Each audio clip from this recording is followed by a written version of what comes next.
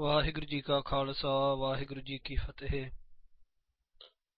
Hukamnama today is on Ang 632 of Sri Guru Granth Sahib Ji by Guru Tegh Bahadur Sahib Ji Maharaj Vaheguru Sahib Ji SORAT Mahalla Nama Man re Prabh ki saran bicharo Jih simrat Ganika si udhari ताको जासो उर तारो मान रे प्रभ की Saran बिचारो जिह Simrat gun कासी उतरी ताको जस उर तारो रहाओ अटल भयो ध्रू जाकै सिमरन आर निर्भै पद पाया दुख हरता एह बिद को स्वामी तै काहे बिसराया जब ही सरन गही कृपा निदे गज ग्राह ते छूटा महमा नाम कहा लो बरना राम कहत बंतन तेह टूटा अजामल पापी जग जाने निमख माहे निस्तारा नानक कहत चेत चिंतामन तै पी उतरह पारा अजामल पापी जग जाने निमख माहे निस्तारा नानक कहत चेत चिंतामन तै पी उतरह पारा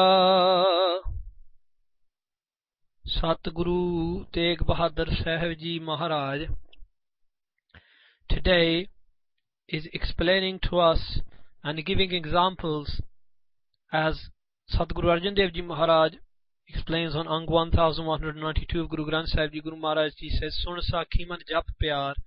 Listen to the stories of the saints and the devotees and jap pyar.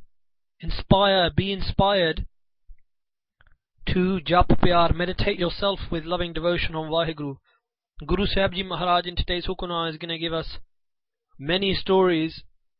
And Satguru Pasha Ji is saying to us, take inspiration from these stories to meditate upon the Naam.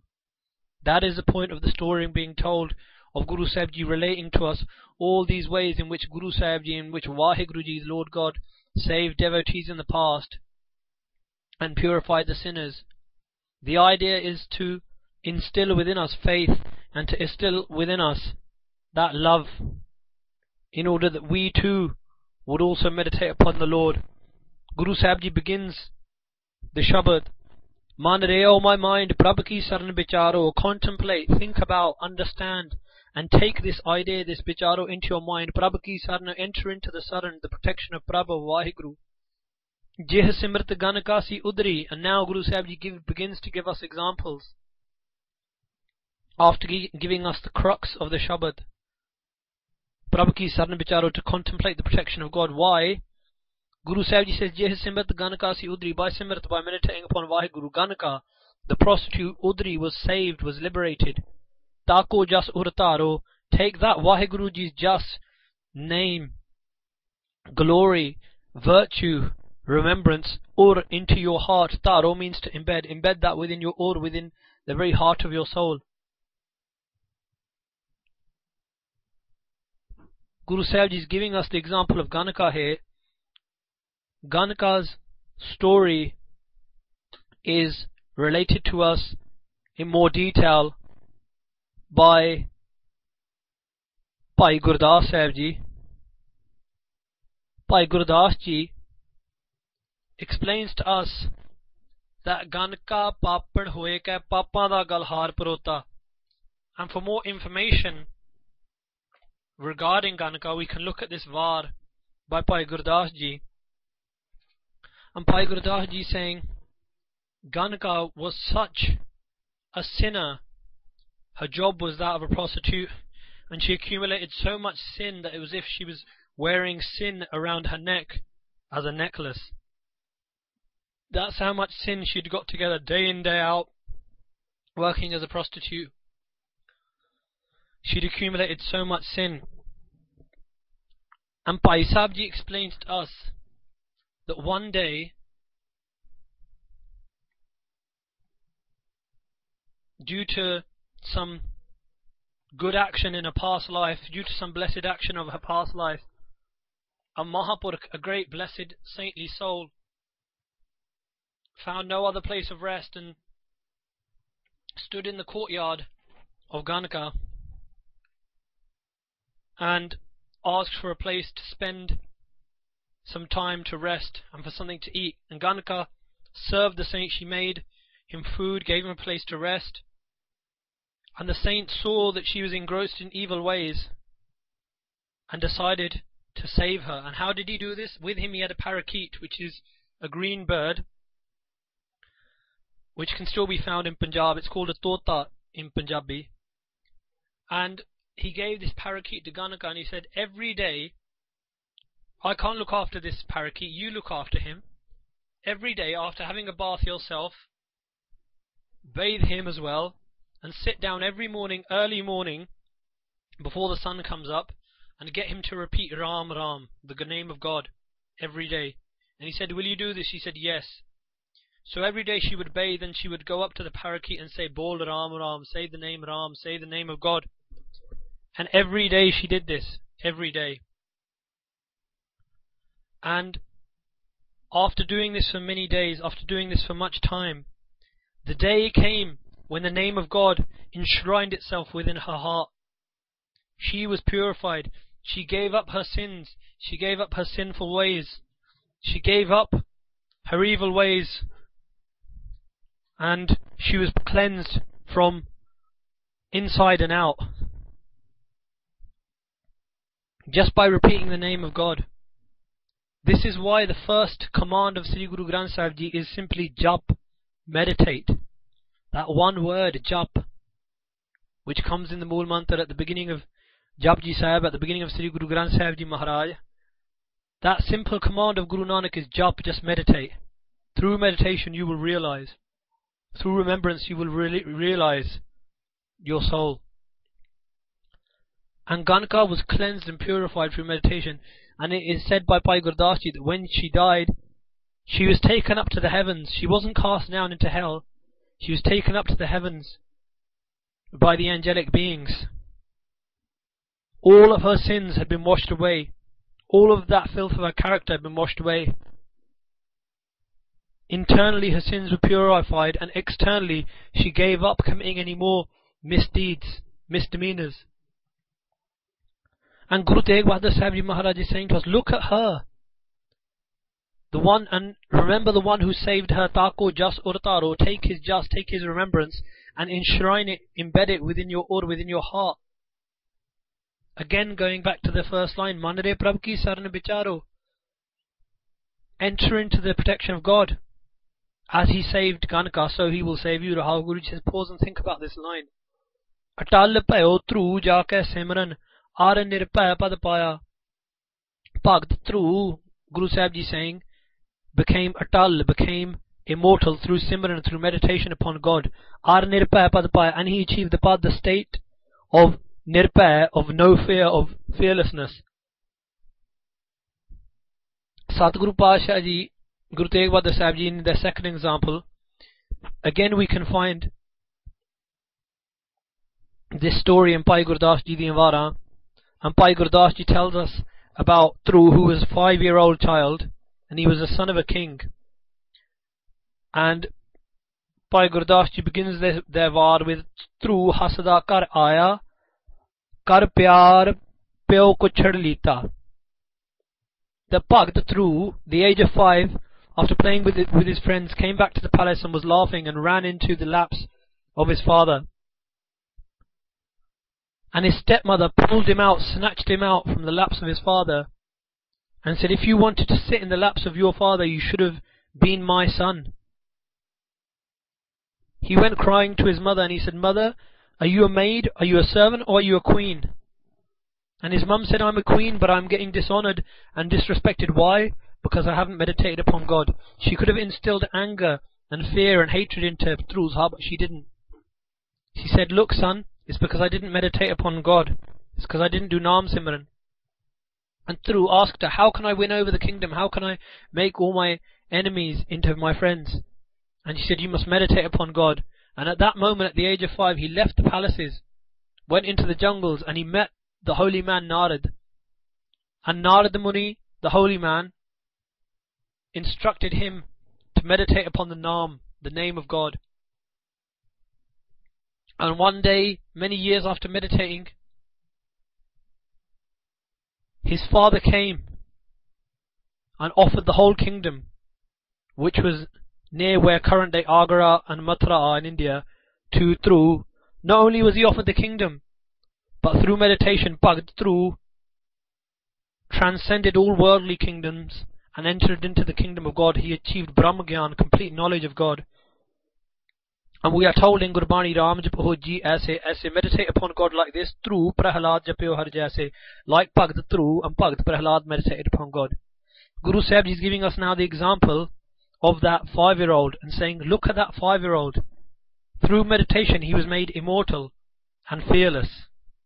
Again, going back to the line at the beginning, Manre Prabh ki saran bicharo, Guruji is giving us these examples so that we enter into the protection of God.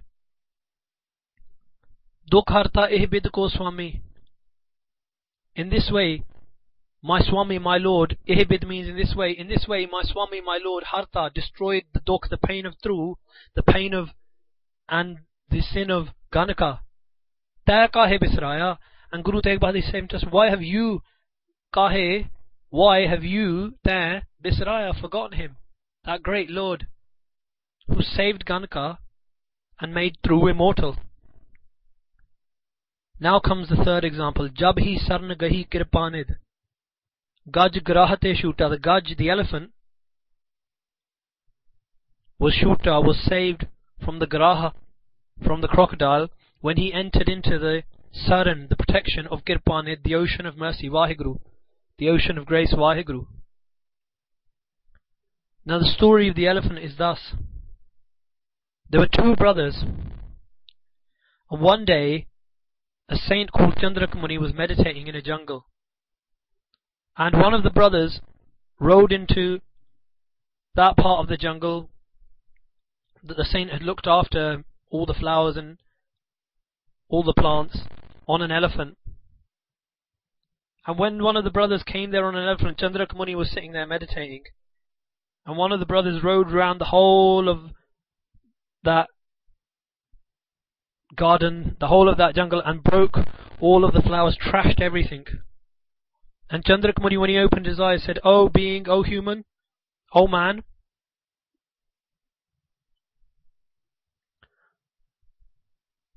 you evil being, you trashed all of these plants, and for doing this, and for destroying God's beauty, you will become an elephant in your next life."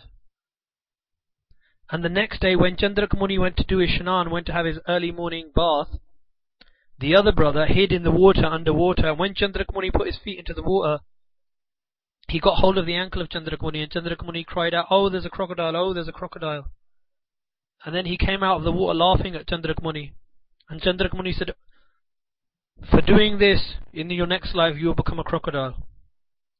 And another story linked to this is that the 2 brothers, when their father died, the older brother took the lion's share of the inheritance and gave a pittance next to nothing to the younger brother. And the younger brother said to the older brother, "You will become an elephant in your next life, you greedy soul." And the older brother looked back to the younger brother and said, "If I will become an elephant, you will become a crocodile." And the younger brother laughed and said, "I will hunt you down in my next life. If I'm going to be a crocodile, I will hunt you down." And one day, that day came when the elephant went into the swamp where the crocodile lived. And when the elephant went into the swamp, the crocodile wrapped its jaws around the elephant and dragged him down deeper into the water. And the elephant, at this point, the only thing above the water was its trunk. And in its trunk it grabbed hold of a flower which was floating on the surface of the water, and held it up to the skies, to the heavens, and said in its heart, "O God, only you can save me now." And it is said at that point that God sent down a divine weapon called the Sudarshan Chakra, which is like the steel quoits that we see that Singhs wear on the stars on their turbans. It's like that. It's a divine weapon. And it said that God freed the elephant from the clutches of the crocodile with his Sudarshan Chakra.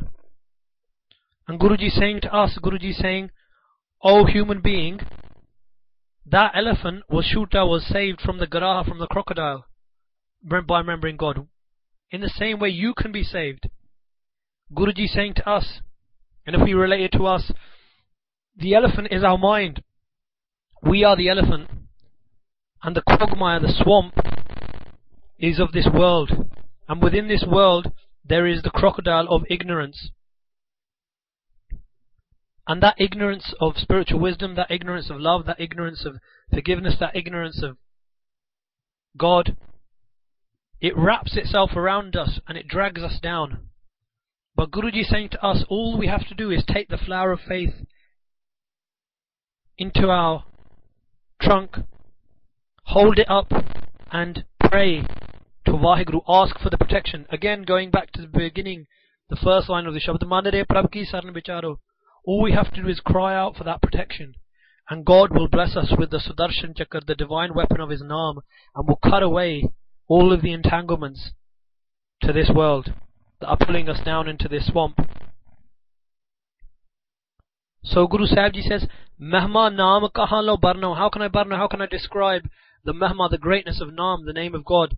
It goes beyond all description. Ram kahat bandhan teh tuta. By meditating upon Ram, the name of God, all of your bandhan, all of your prisons and cages and all of your chains and all of your entanglements will be tuta, will be broken. And Guruji goes to give us the last example in this line. Guru Sahib Ji says, Ajaamal papi jag janne nimak mahe nistara. Guru Sahib Ji says that the jag, the whole world janne, knows that Ajaamal was a papi, was a sinner. Nimak mahe nistara, and even he was nistara, saved within nimak, within an instant. And the story of Ajaamal goes thus: that Ajaamal was the son of a Hindu priest, a Brahman, a high caste Hindu. And he used to study from another Brahman, another Hindu priest. And the short way of getting from his house to his teacher's place was through a bazaar, through a market where the Vesava, where the prostitutes lived. And the long way was going around and avoiding that market. And his teacher and his father both used to say to him, never go through that market. Always take the long way.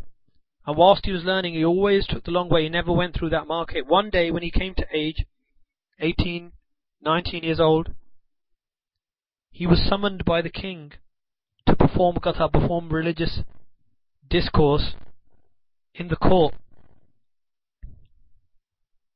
And both his teacher and his father warned him, do not sit in the court of the king after you've performed your discourse, after you've performed your sermon. Do your teachings and then leave, because in the court of kings many things go on.